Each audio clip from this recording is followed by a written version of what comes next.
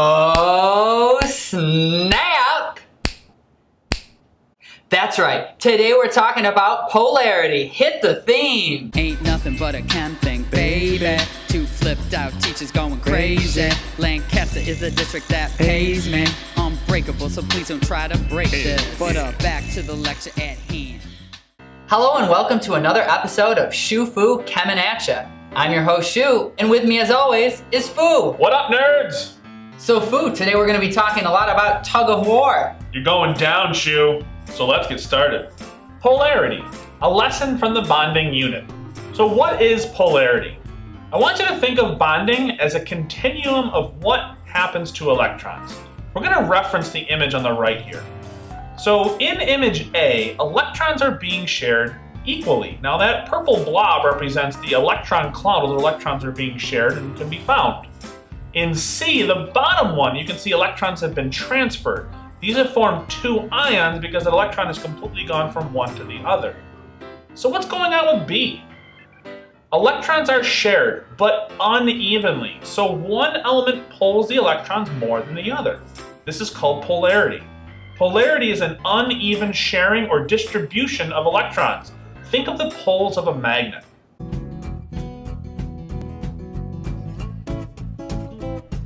An ionic bond is formed when one of the atoms will lose its electron to the other atom.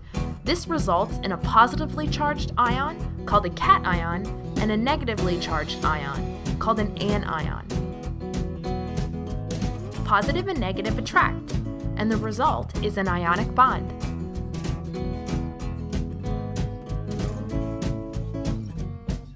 Covalent chemical bonds involve the sharing of a pair of valence electrons by two atoms. There is also what is called polar covalent bonds. These are covalent bonds in which the sharing of the electron pair is unequal. The result is a bond where the electron pair is displaced toward the more electronegative atom.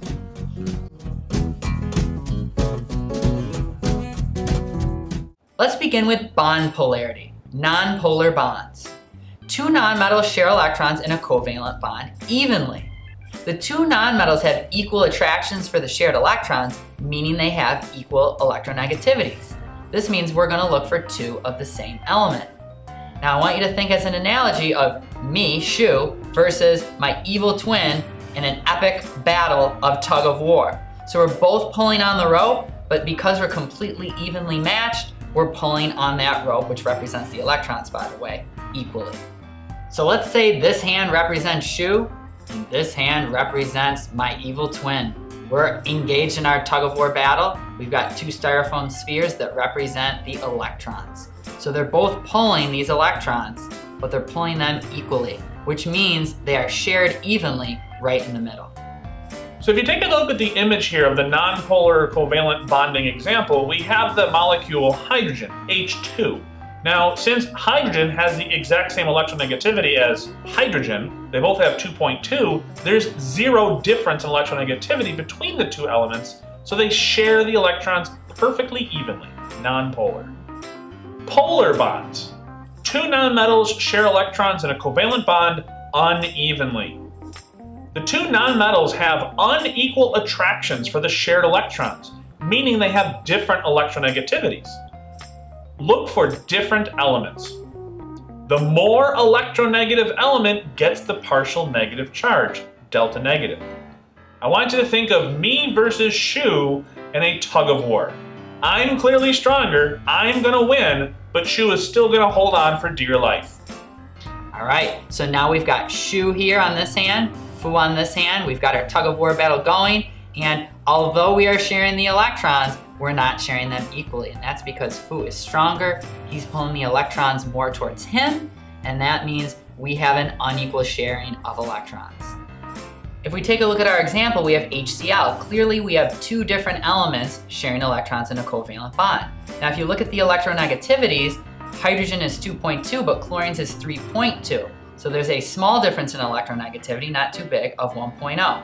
Now because chlorine has the higher electronegativity, it's gonna pull those electrons a little bit more, and so it gets what we call the delta negative. Now with the electrons sort of being pulled away from it because it has a weaker attraction, the hydrogen gets what we call a delta positive. And lastly, we have ionic bonds. A metal transfers electrons to a nonmetal. Since there is such a large difference in electronegativity, there is no sharing of electrons. Ionic bonds cannot be polar since the separate ions are fully charged. Now, as an example, think of me versus the Hulk in an epic battle of tug of war. So the Hulk is so strong and I'm so weak that he's just gonna rip the rope right out of my hands. Ah, I got rope burn! All right, now we've got SchuFu versus the Hulk. And remember, the Hulk is super strong, I'm super weak. So the Hulk is just gonna rip that electron away from me. And the electron is transferred, not shared. You try number 1. Classify the following bonds as polar covalent, nonpolar covalent, or ionic. Let's take a look at some molecular polarity for nonpolar molecules. Molecules with an even distribution of electrons across their entire structure are called nonpolar molecules. Nonpolar molecules are symmetrical in shape. If the bonds are nonpolar, then the molecule is nonpolar. If the bonds are polar, the molecule may be nonpolar. Depends on the shape.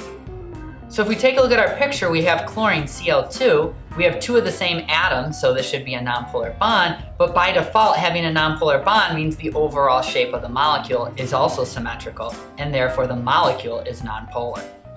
All right, let's do an example here. SchuFu, are you ready? Yes. All right, we're gonna determine the bond and molecular polarity of the structure below, okay? So we've got carbon bonded to 4 chlorines in our diagram. The first thing we wanna do is we're gonna label our bond polarity. So we're gonna look at all 4 of those bonds. Let's just look at one of them first. Okay. All right, so I've got a C and a Cl. Okay, so the bond between those, is it a polar bond or a non-polar bond? Based on the fact that they're different elements, so they must have different electronegativities as a result, they would not share evenly, so it should be a polar bond. All right, good. So in order to determine which way those electrons are being shared more often, we need to actually look up the electronegativity values and figure out which one is higher. All right, so if I look at either the periodic table for trends, or I can go to table S, I see that chlorine has a higher electronegativity than carbon does. Good, so that means that our electrons are being shared more often towards chlorine. So we're gonna use this special arrow with a positive tail to it that's gonna point towards the more electronegative element. All right, so sort of like the electrons are going from carbon to chlorine. They're still being shared, but... Yeah, but just more often towards the chlorine. So let's do that for all of the bonds. All right, so it's like they're all kind of being pulled outward for each bond. Good, and our arrow, which is convenient now because once we figure out bond polarity, we can now determine molecular polarity. And we're gonna use that delta negative and delta positive. The nice thing about the arrows, they point toward the delta negative. Okay, so Cl then is where it's pointing towards, so that would be delta negative. It's sort of slightly negative, not fully charged negative like an ion, and that would mean it's kind of like there's a little plus on the end too. The carbon, where the arrow starts, would have to be the delta positive. It's sort of slightly positive, sort of partially losing the electrons to the chlorine. Good. Okay, so what next? So let's label those on our diagram. Okay, so C is delta positive. I guess each of the chlorines is delta negative. Looks good. All right, so now that we have the bond polarity in there and we have our partial charges, we're gonna look at the overall symmetry of our molecule. Okay. So we wanna look to see if it's symmetrical or if it's asymmetrical. So what do you think based on what we have drawn here? Well, kind of looks like with the arrows and the delta, I guess it kind of looks the same on all sides, so I would say that it's symmetrical. Yeah, and I would say the same too. Now, it's important to note that we only draw on a 2D surface, when in reality, these molecules are 3-dimensional. So we have right here a model of what this would look like in 3 dimensions. And as you can see, it's not flat, right? So this is actually very symmetrical. Yeah, it looks the same everywhere, pretty much. All the way around. And since electrons are all being pulled towards these chlorine atoms in opposite directions here, it is very symmetrical. So if it's symmetrical, this falls in line with our non-polar molecule. So what you're saying then is, even though the bond is polar, overall the molecule can still be nonpolar because it's symmetrical. Correct. Let's talk about the molecular polarity of polar molecules. Molecules with an uneven distribution of electrons across their entire structure are called polar molecules. Polar molecules are asymmetrical in shape. If there is only one bond and it's polar, then the molecule is polar. If the bonds are polar, the molecule may be polar. So if you take a look at our diagram below, we've got HCl and we have a polar bond between H and Cl. Since it's the only bond, this gives rise to a polar molecule. Let's take a look at another example. Are you ready, Fu? I am. All right, determine the bond and molecular polarity of the structure below. We have NH3 ammonia. We want to begin by looking at the bond polarity. So let's take a look at our bonds here. What elements do we have? I've got H and I've got N. All right, so we have to determine if the bond is polar or non-polar. So tell me about those elements. Well, they're both different elements with different electronegativities, so it must be a polar bond. Good, let's write that down. Different atoms, different electronegativities means we have a polar bond. Now our molecule may be polar, it may be non-polar, we have to find out. Let's look a little bit more into our polar bond. We can do the arrows that we did in the previous example. So do you remember which way the arrow points? So the arrow always points towards the element that has the higher electronegativity. Good, so between N and H, which one has the higher electronegativity? Well, nitrogen does. Nitrogen does, good. So let's draw our arrows. We can do 3 arrows. Okay, so my positive tip should be at the H. Good. The arrowhead should be pointing towards the nitrogen. Good. We can also label our delta positives and delta negatives. So again, just to remind you, if we're the more electronegative element where the arrow is pointing, we should be delta negative. So nitrogen should be delta negative since Good. they're all pointing towards it, and hydrogen is going to be delta positive. Good, let's add those to our diagram as well. Right. So they're all kind of converging here at nitrogen, so I'm going to put the delta negative here, and then Good. delta positives on the outside. All right, now let's look at the molecule.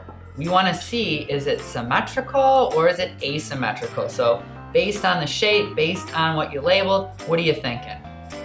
Well, this one's kind of tough because it's not like the last one that had 4 bonds on. I just see 3 here.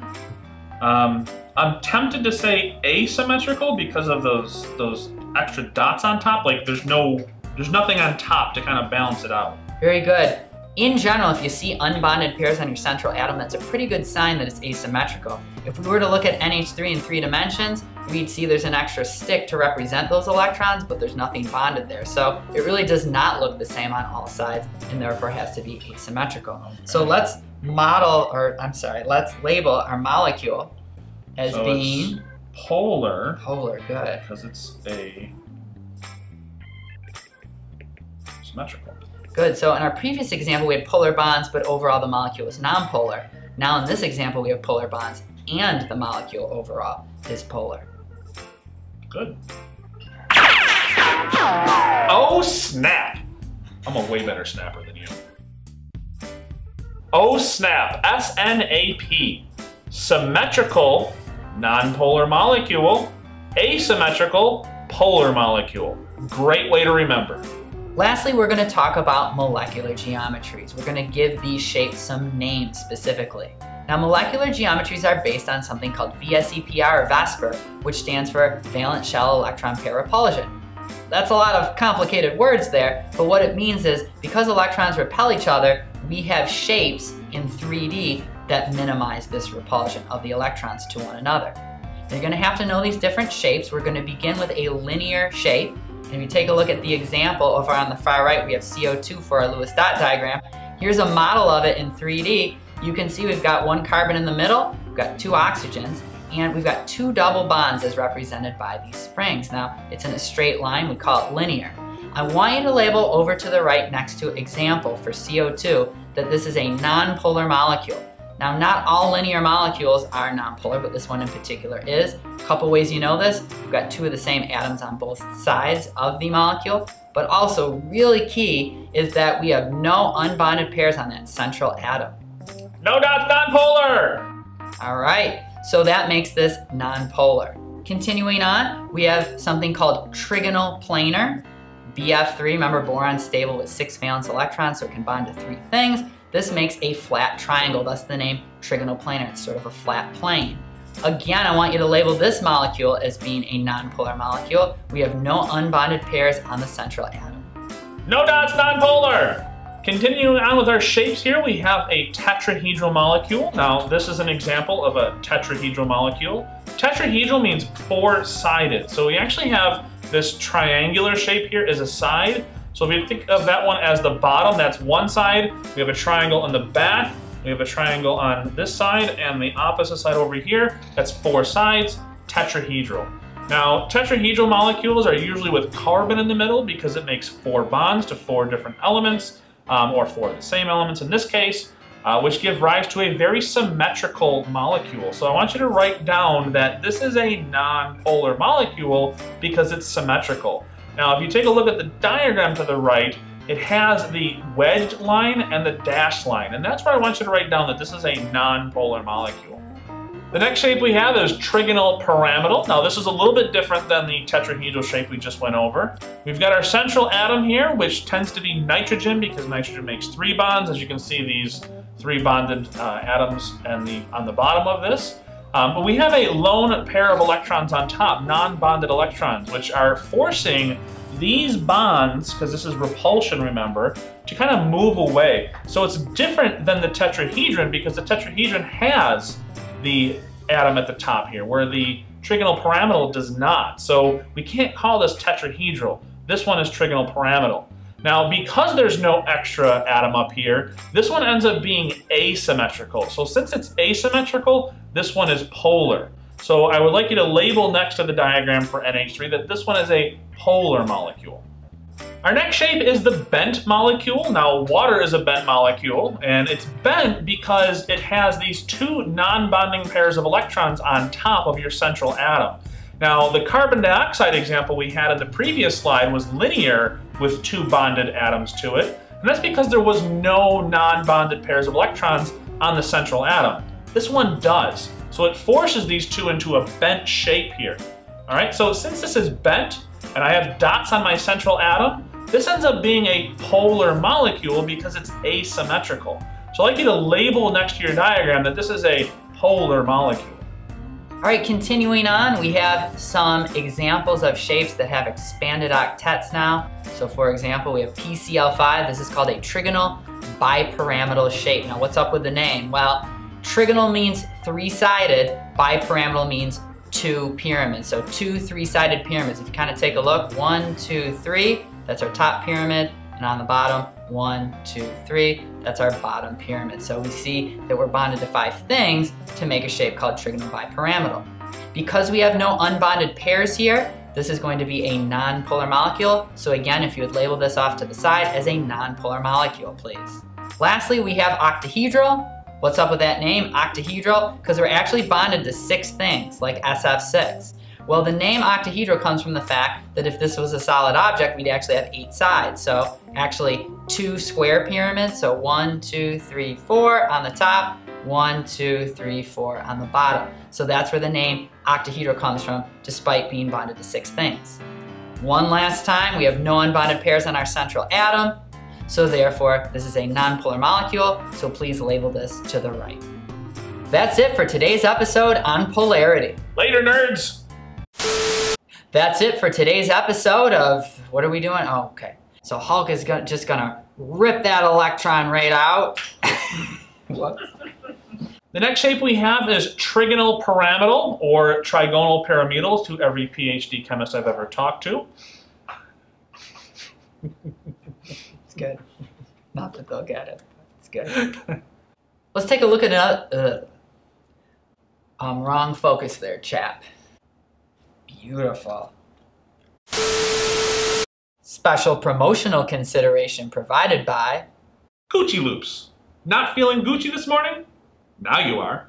But we never are, for we zone to the break of dawn. S-C-I-E-N-C-E in the hall they call S-Wing. You know we never wear a tie, like my homies, boys to men, it's so hard to say goodbye. Like this, that, and this, and it's like that, and like this, and like that, and it's like this. You're going in low power mode. Plug and chill to the next episode.